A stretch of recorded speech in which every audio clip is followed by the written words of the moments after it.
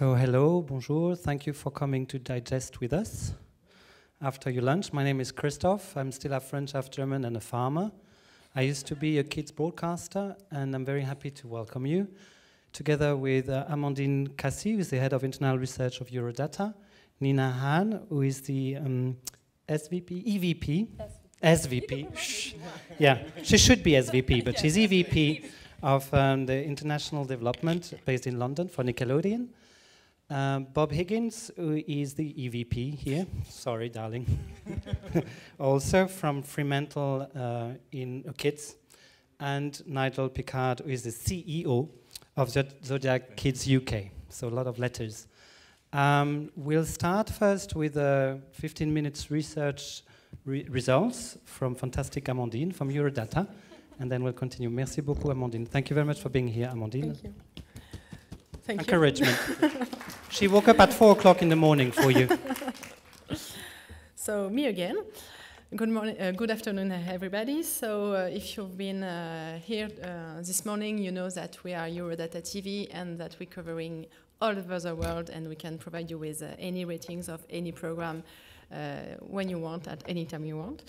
And if you've been here also this morning, you know that TV is doing well with children, with everybody in general, but especially with children. And in North America, United States is pushing viewing times with an extra 5 minutes more compared to 2010. And children spent almost 3 hours and 40 minutes each day in front of their TV screen. In the main European countries, the daily viewing times of children increased by 9 minutes in 4 years. And in Asia, there are also big consumers, especially for youth programming.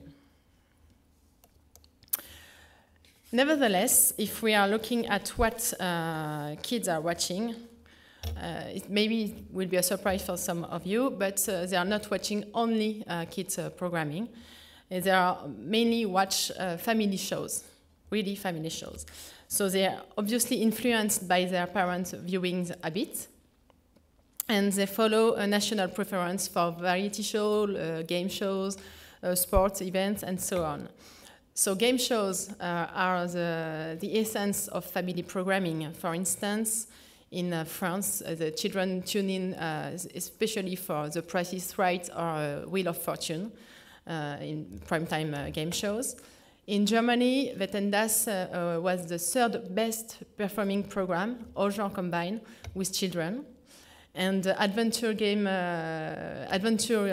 shows such as Survivor, Amazing Race, or I'm a Celebrity, Get Me Out of Here are among the top shows in the UK, in France, in Canada, and in many other countries. Sport events also are the reflect of local culture, and children are keen of sport events. For instance, in Spain, where football is religion, Champions League, Spanish Cup, so international and regional and local competition of football regularly top the rankings with children.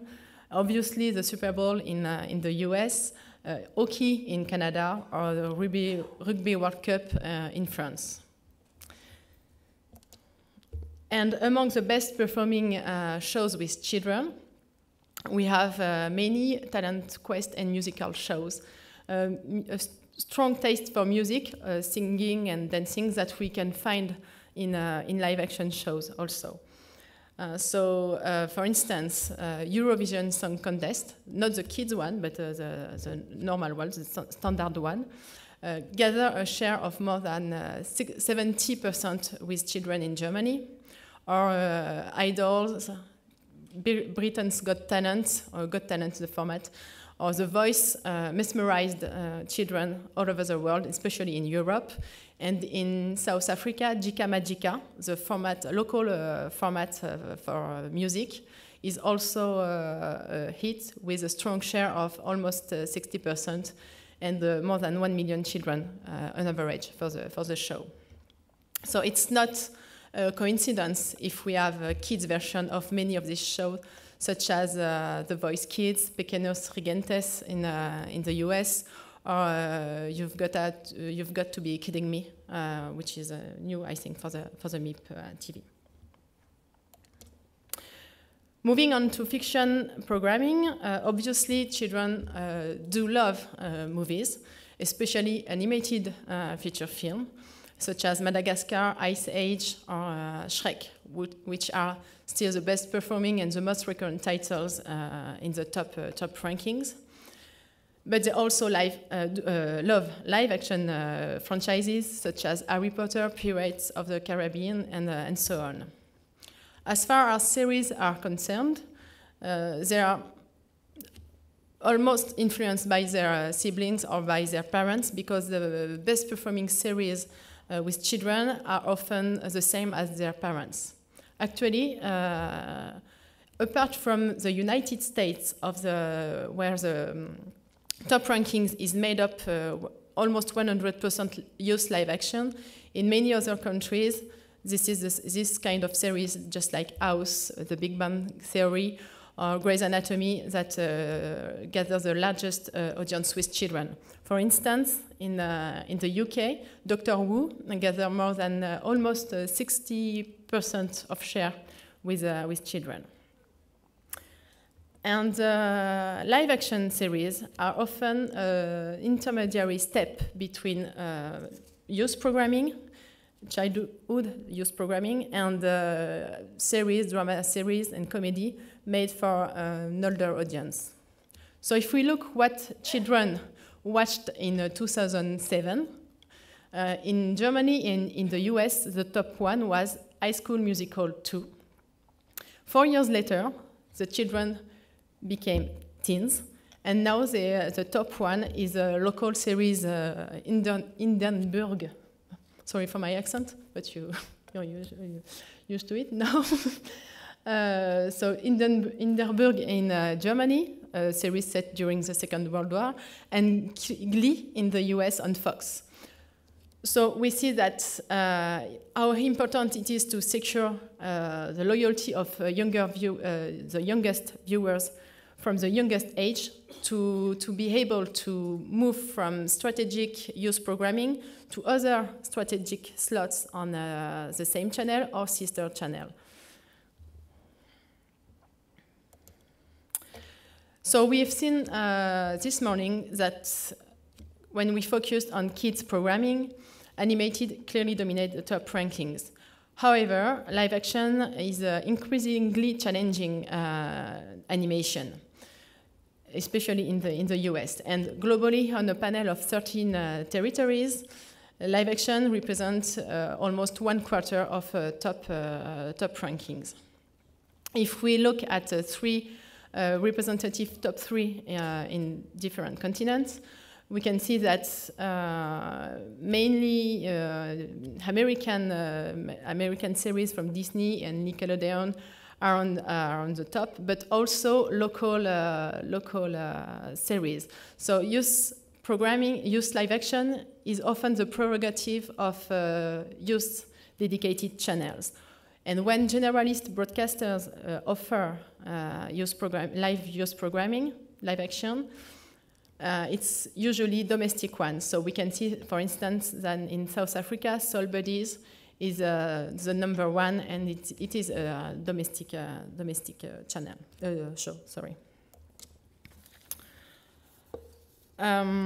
So, just like I said, Nickelodeon's and Disney flagship show are the most recurrent title worldwide, with some music theme series still very appreciated by children.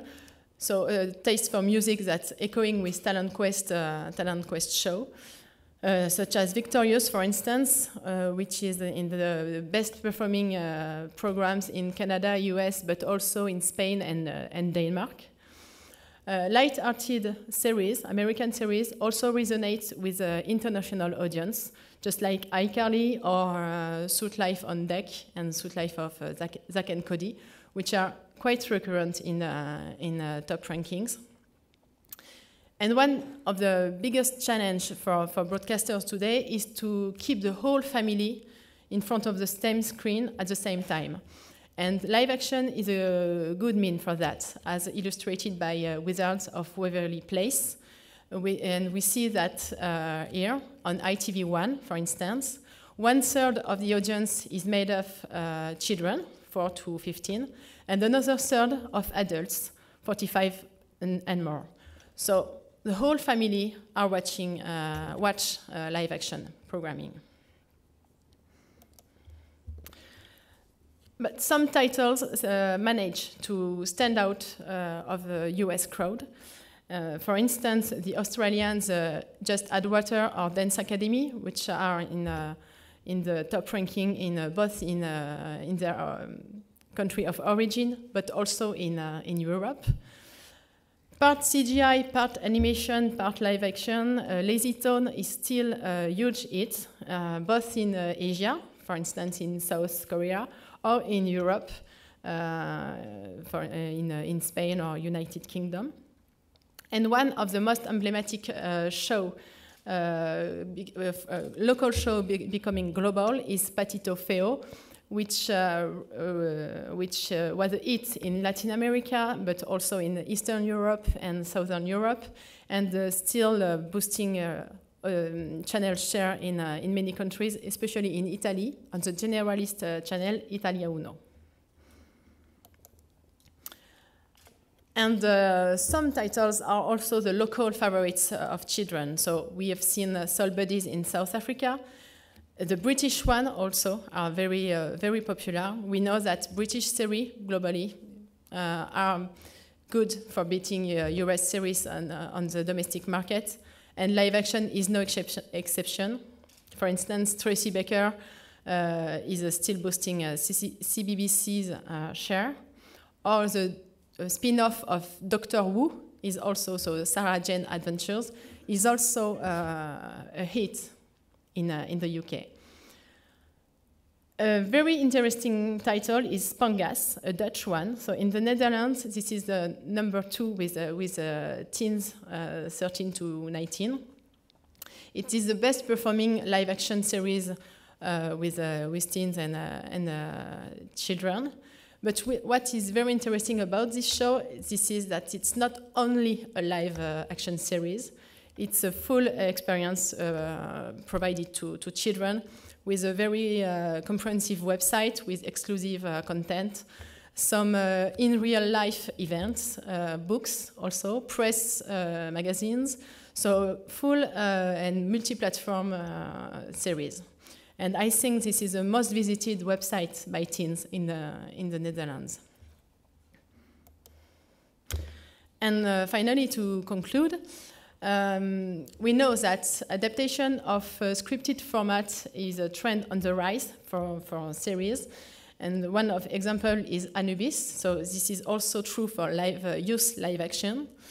And so the show was developed for the Dutch market on the Nickelodeon.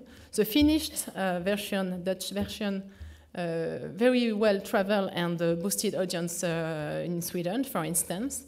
The show was then adapted for the German market and after that for the US market. So adapting format is a way for scripted series, youth or not, to have global ambition, international ambition. It's able series to reach global audiences, resonating with both local and international audiences. That's all. And if you need more information, you know where to find us.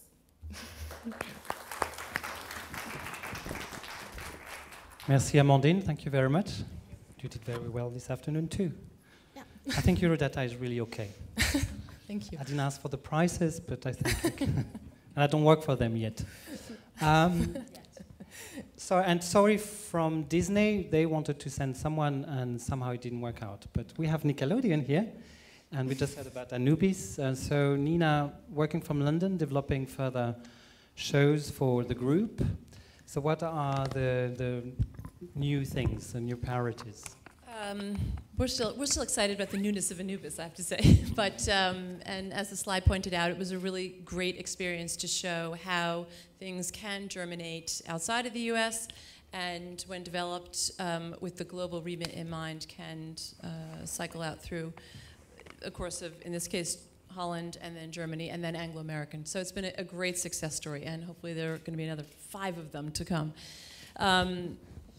You know, I think I brought a little reel, which maybe we can just start with because it's far more fun to watch something than to hear me talk. Just a little sizzle to give you, get you in the mood for Nickelodeon, which has 3 clips on it. I'm not used to talking with a microphone. It's very hard. How do they do it? One is the first. Hold it. No, I can't. I think I have to sing or something. The first clip is Victorious, which I'm assuming everybody knows about. She's a fantastic gem in the Nickelodeon swag of programs. The Dan Schneider show, was the creator of iCarly. So we'll show you a clip of that. We're also going to show you a clip from the Big Time Rush movie. Big Time Rush is the series that you know about on the series side, but we've also now you'll see for the first time this little piece of movie footage, which is an homage to the Beatles. So it's a US show taking influence from a little-known band from Britain. And the last piece is a clip from How to Rock, which is a show that has premiered in the US and will be premiering around the rest of the world, starring Symphonique Miller. And it's a show about a girl who is very popular at school and then all of a sudden, due to some unfortunate circumstances, becomes very unpopular. And the series is about her trajectory back into popularity. So it's very relevant to kids today. So rather than hear me talk, let's do roll tape.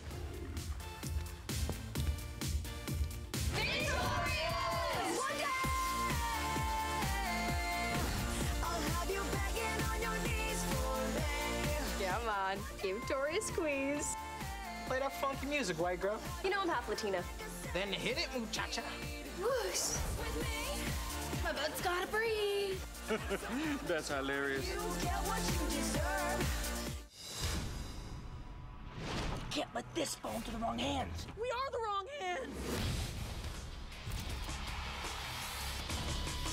Let's do this.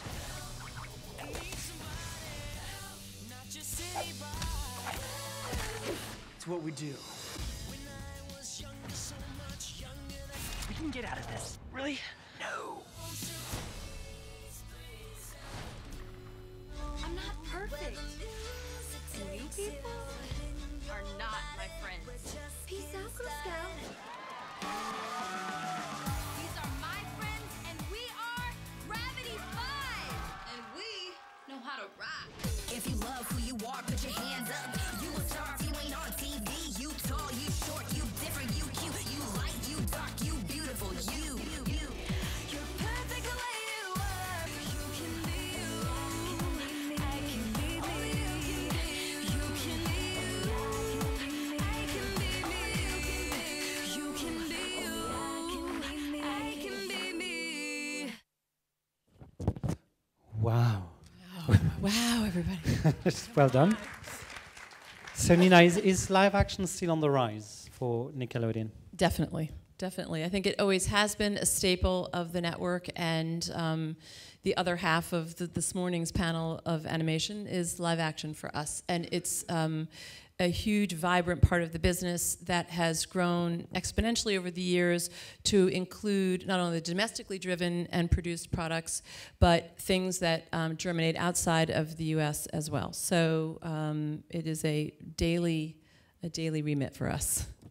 And in terms of like sources for it, because we had like Holland, UK, America, any other places where you look at stuff happening? Yeah, I mean, we look everywhere. I mean, we're lucky enough with 50 channels around the world to be able to shop in a lot of closets, our own closets. So we spend a lot of time working with the Latin American teams and their incredibly prolific production line of telenovelas and what works for them regionally, what can work for us globally. And we work a lot with all the other key regions on what's being produced and what may be suitable to roll out and support globally. So North is a big great source for us. Australia is a big, great source for us. And then outside of the Nickelodeon family of channels, clearly there is just the great production company, producer, vision person who has a great idea. So, Thank you. So, from a fantastic big network to an small independent producer, Fremantle, tiny, Bob. So, what's new in live action for Fremantle Kids? What's new in live action from Fremantle Kids? Well, I'm going to show you a clip of our newest show, or at least the most recent one to premiere, called the Aquabats Super Show, in 1 second. As was pointed out in the presentation, I actually just wanted to make one little correction to that. On My Baby is a Vampire, it is not a US show. It is a Canadian show made for Teletoon that actually popped worldwide on Disney Channel, but it is a show that was made outside of the US system that has really exploded, bigger than most that are typically made outside the US system. Northern American Thanks and in no part, Canada. Canada a holds huge it. part of that is Disney's machine getting behind it in a way that, quite often you don't see from some of the US networks getting behind an independent, and they got behind that thing and just pushed it, and it really popped. So I just want to point that out. Well, just to check if you're following, but it's okay. She was checking in and listening, and we'll tell to Disney that you've been kind to them, so they should still. I just want to give props to the you some money. Canadians. We love them. So Iceland, Latin America, Canada is hot, and what else? Canada, we are beginning production tomorrow in the UK on a new show with Russell T Davies, who recreated Doctor Who and created Torchwood, a show called Wizards vs. Aliens, which will come on CBBC later this year. We just announced yesterday, I believe, with Cartoon Network Europe, a show called Team Toon, which is a live-action animation show that we're making in New York with Larry Schwartz, and on Nicktoons in the US and Australia. We have another show with Larry called Alien Dawn, which is a single-camera action, boy action alien show. And that's what we have going in live action. So what do you show us now? So what I'm going to show you right now is the opening titles of the Aquabats Super Show, which is from the creators of a show called Yo Gabba Gabba. It's about a rock band, the Aquabats, who are a real rock band based out of Southern California. And they are also superheroes. So it's a rock and roll, action comedy, adventure, live action animated puppet, musical show. Another one of those. Easy peasy. So And that's it. So let's roll that.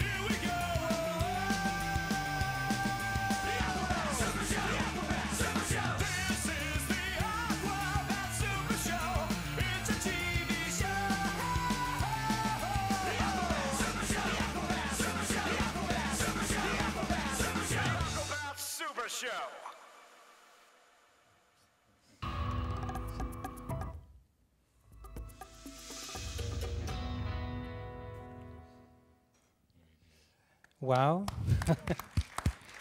So who was crazy enough to want that? The Hub Network. The Hub Network. Margaret Lesh there, who just is a woman of great conviction and willing to take chances. She took a chance years ago on this show that everyone else rejected called Power Rangers. And we There's a little bit of it in there. There's a little bit of everything in there. Yeah, okay. It's a little bit of country, a little bit rock and roll. But she saw it, she loved it, they got behind it, Right, it's been on for 4 weeks. The ratings started, kind of okay. But in 4 weeks, I think, hopefully from word of mouth, it's getting a lot of twittering and whatnot. It's gone up 253% in the 4 weeks. So it's just really spiking for them and doing extraordinarily well. Well done. There's 13, and they announced at their upfront that they're doing 13 more, but they haven't told us officially yet, but they announced it. For free, you got to give them for free. That's fine. Thank you very much. And so, Nigel, maybe your I didn't bring view. a tape. No, I know. So you'll have to talk about it. I work at Zodiak, and in the kids side, we've always done a mixed genre portfolio. So live action and animation, some of it preschool, including live action. And I think what's changed for us in the last year is the appetite from the international marketplace for live action formats. I think we would have probably thought most of our live action formats, apart from where you might occasionally get a pre-sale or a co-production opportunity in drama, were for the domestic market. And I think what's exciting and what's happened in the last year for us, and I think it's apparent for Fremantle and for other companies, is the appetite there is now internationally, especially out of the US, to look at formats that aren't necessarily in the traditional animation formats or even the comedy formats, but extending that to entertainment, factual series or entertainment series. So our most recent one, and why I didn't bring a format is because I'm rather hoping everybody's seen it, a tape, was we took a show that's been on air in France for 23 years, called Fort Boyard, which is shot in La Rochelle, which is based on a Napoleonic fort, and we made a kids format of it. Now, we had looked at that before I was part of Zodiac when I was RDF. We had all looked at that show several times. It's been on in the UK as a primetime show. And for me, it's a sense of how the attitude to live action has changed. Is to that we sold that to XD. Disney XD in the US co-produced it with ITV, which is probably the first time that marriage has happened. It was a coming together at the right time. We turned the show around. It was pitched in MIP this time a year ago. We were shooting it 3 months later. We delivered it 6 months later. Now, that's pretty remarkable in the history of co-production, in my view. It's usually 2 to 3 years. This was 2 to 3 months. And the show's performed pretty well. And as it's now started to roll out, it's performed very well. As it's starting to roll out for XD around the world, we'll see how that does. So we know that ratings are very good in a lot of the European territories. And so I think that what's interesting about it is the start of, or it's acceleration of an opportunity that probably didn't exist a little while ago. For one who don't know it, it's a bit different because it's not fiction. It's really like kind of a challenge game It's a thing. big challenge show. It's and it was interesting that as we looked at the ratings, is I think one of the challenge for us as kids producers is to realise the jeopardy and excitement that you do get in Celebrity Get Me Out of Here or Survivor or Fear Factor. And we used to do a show called Scorpion Island, which was another co-production that we co-produced, and Disney run that in quite a few territories, where now we've been able to at least give the appearance that kids are taking genuine risks. And we've been able to match some of the production values that the child audience would expect because they're watching so many of these primetime shows. So Fort Boyard is a high action, big challenges, high wires, and in a fort, yeah. And is it mostly format you see where it's going, where then you have like an Anubis that is reshot in the different languages? We got the script adapted, and Fort Boyard is adapted, I guess, with other kids. You don't just dub it. That's you say moving forward. I think in the ideal world, if you can do a Wipeout for kids, or where you can take a hub show, create one central hub, and then bring contestants from around the world to it, that clearly is the most economic way for the broadcaster, and it's obviously the best use of building one set. For Fort Boyard, we had 50% UK kids, 50% US kids. What we're looking at doing in the future is whether we bring kids from other nationalities and shoot local version. It's still quite expensive, but it's not as expensive as starting up the whole thing from scratch. So yes, the hub route is the way to go. And for the big shows that Disney's not here, but the Hannah Montana, after Hannah Montana shows the big iCarly, I mean, maybe your one is going to be huge. There's still also space to dub it and distribute it worldwide. I mean, your channels are taking the UK, US, Anubis in other countries. Yeah, exactly. Exactly, yeah, we do. I mean, there's obviously a smattering of both ways at it, personalizing within a region, producing it as a format, specifically for that region's needs, and dubbing as well. So whether they take the Anglo-American version or they dub it, it does go across those regions. You too?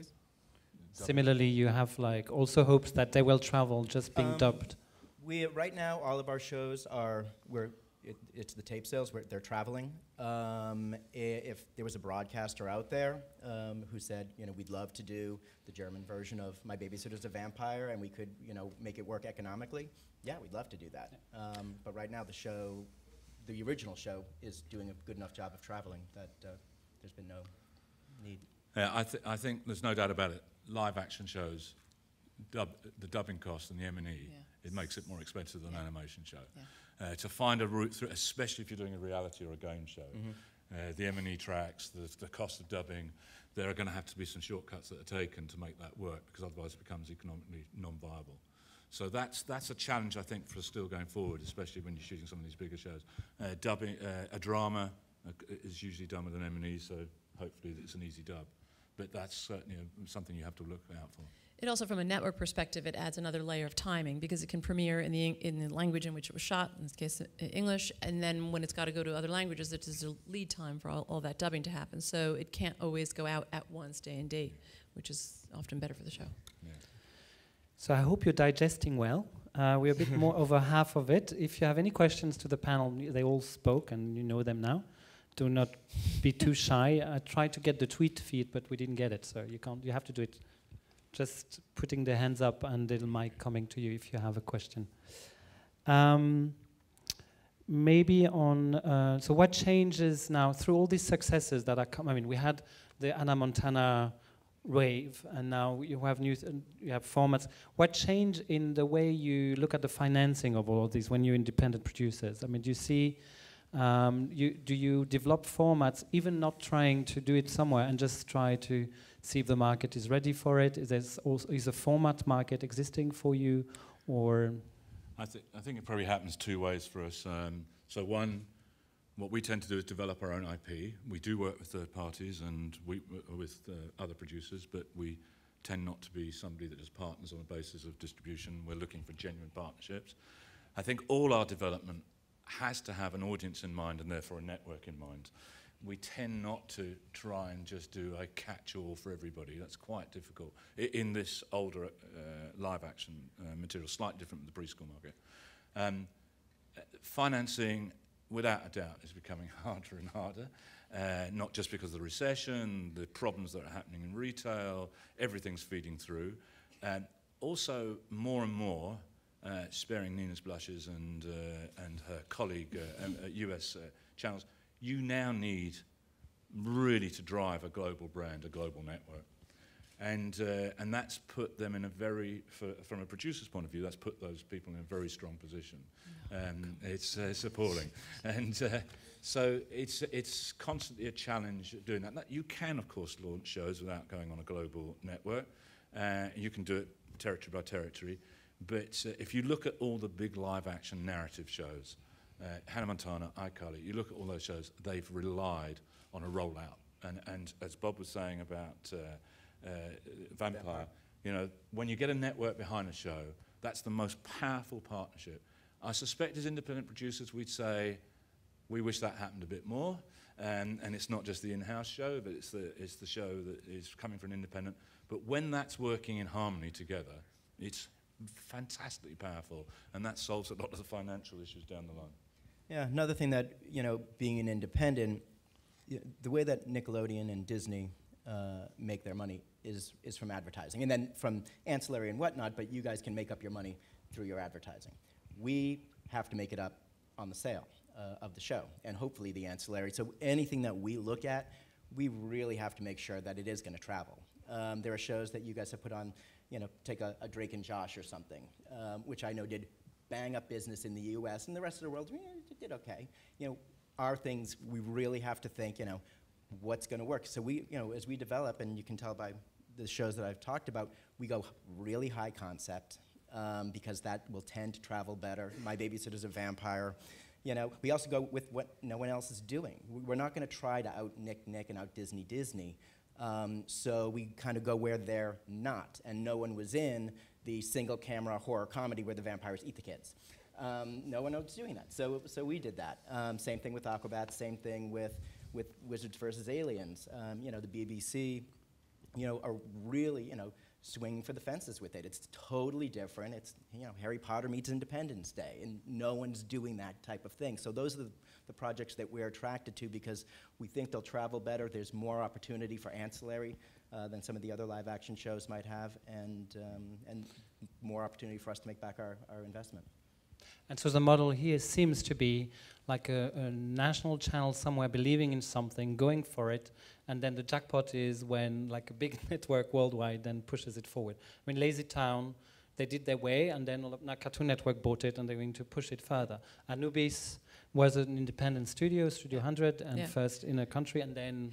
But it wasn't as arbitrary as that, and I think it's really important to understand that, you know, Eurodata spends every single day doing research, and from a network perspective, Nickelodeon is the same. We don't just kind of get on and say, well, that, you know, if it works in a few countries, great. If it works in the U.S., great. If it doesn't work anywhere else, that's fine too.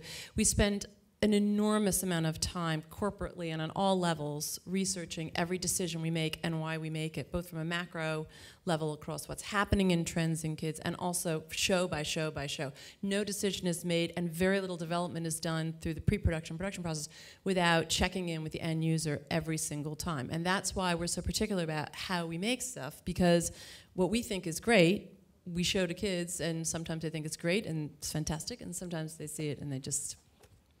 It doesn't resonate. So from the qualitative research, I mean, not big secrets, but what does come that you think is really exciting in terms of live action for kids, in terms of age range, in terms of topics, in terms of how narrative? I think obviously age compression is a big player at the table, and whatever it was 10 years ago, it's even more now. So they're just compressing and compressing and compressing, which is why, you know, you're seeing 9-year-olds watching Kim Kardashian and whatnot, which is quite So you're saying frightening. Getting younger and younger. Younger and watching older. So whether it's family viewing or it's compression or it's a storm and a teacup of both, who knows? But obviously we want to speak to that. We want to speak to the fact that the way that we as adults all sort of put in bundles, the fact that they're getting it online or they're getting it on their phone or they're getting it on their television, to them, they just get it. Just give it to me, get it, and they don't even differentiate between how they're getting it. They just want it, and they want it in, you know, 4 screens at once, which is a very different way of viewing, and it's a very different way of ingesting story, obviously, as well. You know, for us, family viewing is definitely a big piece of business for us. Is it better with live action? Is co-viewing easier with live action than with animation? I think probably live action has more appeal to a shared viewing experience with parents. That's and what SpongeBob. Amandine seems to say. And I think certainly the research says that. Yeah, I think that's true. But SpongeBob, there are certainly, you know, Simpsons and SpongeBob. There are certain ones that do, but they are. I think co-viewing is, and we certainly see it a lot in the U.S. We have Nick at Night, which is a brand where it is completely dedicated to family viewing, and everything on it is about family viewing, and it is enormously successful. But it is very conscious about what it puts on the air that will appeal to, you know, the sort of 9, 10, 12s and 30-year-olds. I mean, the BBC have had fantastic success with live action as a shared viewing experience as well as just kids. I think Nina's absolutely right. The issue for all of us in the next 5 years is the compression, is where we're seeing, you know, that age coming down that is aligning themselves or using specific targeted children's channels to watch. That's coming down. And that's going to be a challenge for us, I think, editorially, to keep that together. Yeah. And in terms of like regional influences, because we had the Asia and animation in the morning, we just had the telenovelas from Latin America, I think, which had an influence on Anubis. Yep. Do you see anything else apart from the typical American, I would say, sitcom in the scripted area that's happening? Did you see any kind of other kind of? So you've been talking about the shows, the family shows. No? Any other influences from elsewhere? Absolutely, not really, to be honest with you. The telenovelas, yes. I mean, and we're all trying to, we've all looked at that. I think there's expertise. The telenovelas are something special. I think that for us, it's finding content that is just so exciting and is different. I think Bob's absolutely right. It's our issue is we've got to, as independent producers, we've really got to be supplying something that they're not doing in-house.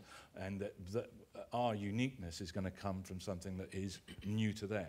And I think that's the challenge. And I think that companies like ours and like Fremantle are scaring the world, if you like. We are to those ideas coming through from producers. And I know you did preschool this morning, but certainly I've seen that that's been far more apparent in the preschool market than it has in the live action older market, where we have seen ideas from all over the world that have now travelled and we're converting them to international shows. I think this in the entertainment and drama, or comedy, more difficult to see those influences from elsewhere. Well, live action is for preschool anyway, also still something. I mean, Bananas in Pyjama and this kind of thing. Yeah, we do some of those shows there, but Waverloo's a sort of mix. We're doing another show for CBeebies now, which is all live action. That's slightly tougher. Yeah, I think it brings up another interesting angle on all this, which is sometimes it's less about what's in front of the camera, i.e. the shows and the trends, but actually how the new models are going to work behind the camera. So there's a big learning curve in how, for example, the UK produces, how Germany produces, how the US produces, the structure behind the camera of who does what, who runs what, the cultural relevance of how you produce, the expectation of how you produce. And as these partnerships occur, it is, I think, one of the, it catches you behind your back. You don't know that, in fact, the US produces is a very different way than the UK, and how you match up while you're partnering, how you match up those production expectations has a direct impact on what you get on screen. Was it your experience on Anubis? Definitely. I mean, definitely on Anubis. It was huge. So what was the main big differences? Well, I mean, you have so many differences. Some of them are creative and some of them are just work styles. So we even had things, for example, when we would shoot a scene with two English boys sitting on a couch, they could sit next to each other and touch shoulders, and that was totally okay. In an American setting, you can't do that. It's, you know, it's a lot of this. And, you know, it was completely, if you just had the British team on set, you'd end up with that. You'd end up with that on the air. You'd end up with that on the air on an American television show, and you'd end up with American kids, boys, going, that's weird. I don't get that, right? So we had to be really careful to find the vantage point that didn't exclude one side or the other and reinvent a third angle in on what was global and yet didn't water it down. And you can't underestimate how much of that was spent across the language, across the scripting, and across how we worked in terms of story editors, showrunners, and what does that mean in one world and what does that mean in another? Because all of that stuff affects what you get on air. Yeah, it's certainly more sensitive in the live action than in animation. Yes, this question. It is. Did we wake you up? I don't see you because you're all in the dark. Exactly. So you all look lovely. I don't know if you're sleeping or still there. I hear a few laughs, but that's the only thing. If you have questions before pitching your shows, and give you your cards and trying to get the checks from them. Pitch to Nigel. If you want to have a quick question. Some light. Hello, the crowd. No? You're very happy? Oh yes, we have a lovely question from a German producer. Can you just say who you are? No, you'll take the mic. We have to use the mic. You have to use the mic. Come on. I have a loud voice. Can you talk a little bit about... Can you just say who you are, darling? Yes, Marie from Puzzle Pictures. Hi. I just moved the company from the US to Germany, so I'm actually experiencing a lot of the what does a producer do in Germany versus in the US. But can you talk a little bit about your acquisitions, the way that it works? Because in the US, you really go through all the agencies, whereas in Europe, you know, I call up the head of the network and they sort of just pick up the phone. So I'm curious to hear how it works in the UK when you look at new shows. So who you talking to to pitch, basically, right? This is going to be good for all of us, so we'll listen to this.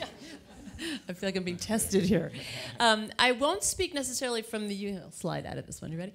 No, I won't speak necessarily from the UK because, in fact, from a Nickelodeon perspective, it isn't about just buying for the UK. It is about buying for looking at everything that runs through the system and seeing what is the best course of action for this property.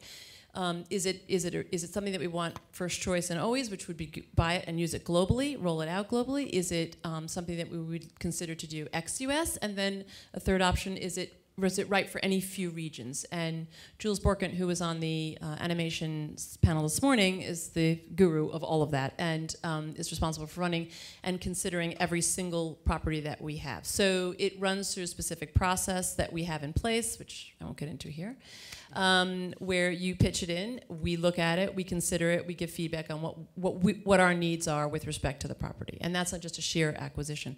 On a pre-buy or something that would be an original production development consideration, it's a slightly different process because the asks are usually bigger in terms of the budget. From a producer's point of view, the UK system works pretty well. We have very much direct access to the broadcasters. The BBC are fantastically open. They have several executives that work for the controllers. We can approach them direct, and they have a very good acquisitions team, both in the preschool and in the older group. ITV does some commissioning, that's very good, and then we tend to deal with the international channels, either from their international representatives in each of the country, and with Nina here, and with Jules at Nickelodeon. So producers have pretty much direct access. Obviously, there are loads of producers that want direct access, so it might not be immediate, but it's a pretty good system that you are emailing or phoning, going in and pitching or presenting. It's then a pretty long, drawn-out process from there on in, but at least you can get the contact fairly early. Yeah, I've never really noticed. So much research. It takes so much time, darling. Sorry, just joking. That's just to have the meeting, you know. I've never really noticed much of a difference territory to territory at all in terms of, at least from the producer's point of view, of approaching. Once you get in, and if they want to show how they do deals and blah, blah, blah, blah, blah, it's different everywhere. And even the process, if you're dealing with public broadcasters like the ABC in Australia, or the BBC, they are, they answer to the government, and there's lots of processes. So what's the main difference there? Length of time. Some things just take a long time when you have to go through layers, and some things, we did the Disney Channel deal in a month, less. Well, to be fair, Disney can be also very long, and to be fair, the public broadcaster can be also very. I also work for Nickelodeon, the we're never long. I work for the EBU Kids Group. I don't know if Anna is here, but we can be very, very good and very quick if they want something. The public broadcasters, yeah, it's true. So, any other question? Because we've got another 7 minutes, but we can also go to the beach if you want, or yes.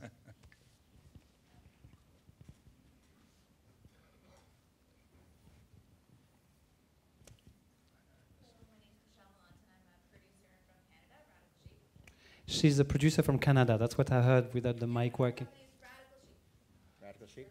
It's not working yet.